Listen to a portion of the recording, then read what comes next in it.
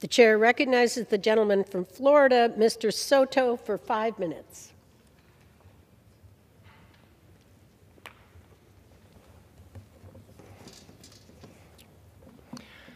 America, we have liftoff. In a surge of fire, thunder, and smoke, Artemis 1 lit the early morning sky and was launched into the cosmos. At 9 million pounds of thrust, Artemis 1 is the most powerful rocket ever launched from the Earth. I was honored to see this historic flight firsthand early yesterday morning. And now, after 50 years, America takes its first major step towards going back to the moon. And we are bringing our many international partners with us, including the EU, Japan, Canada, and other allies. In Central Florida, we locals beam with pride that Artemis launched from the storied 39B pad from Cape Canaveral. This first mission was a long time in the making. The Orion spacecraft began to be developed during the Constellation program from 2005 to 2010.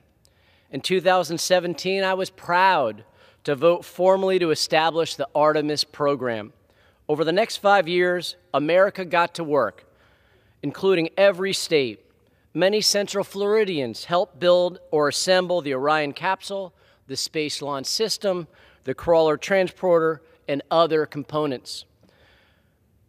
During that 5-year period, NASA and SpaceX also kept busy on another key project, launching the Crew Dragon spacecraft. And on May 30th, 2020, I saw firsthand astronauts Bob and Doug launch in the spacecraft Endeavour and dock at the International Space Station. This was the first crewed launch from American soil in 9 years. Since then, we've seen multiple SpaceX and Blue Origin crewed flights.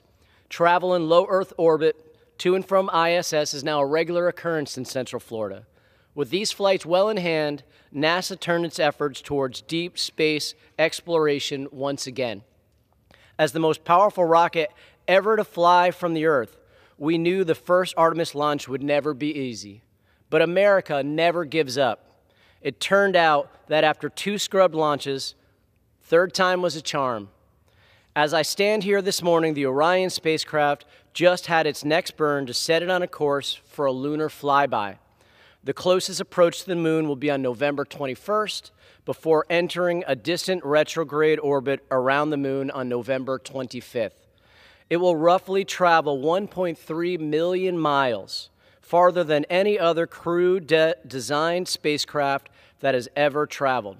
And it's a test flight, of course, so we'll push Orion's capabilities to the maximum to ensure it's safe for future astronauts. And then Orion will return to the Earth in about 25.5 days.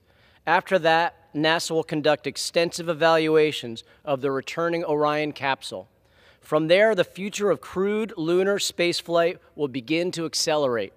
In 2024, Artemis 2 will be the first crewed launch around the moon in a new craft. In 2025, Artemis 3 crew will have the first woman and next man land on the moon.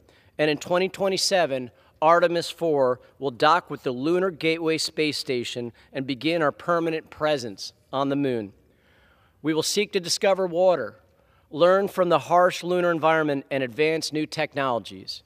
By the 2030s, these experiences and innovations will help us prepare to go to Mars and beyond.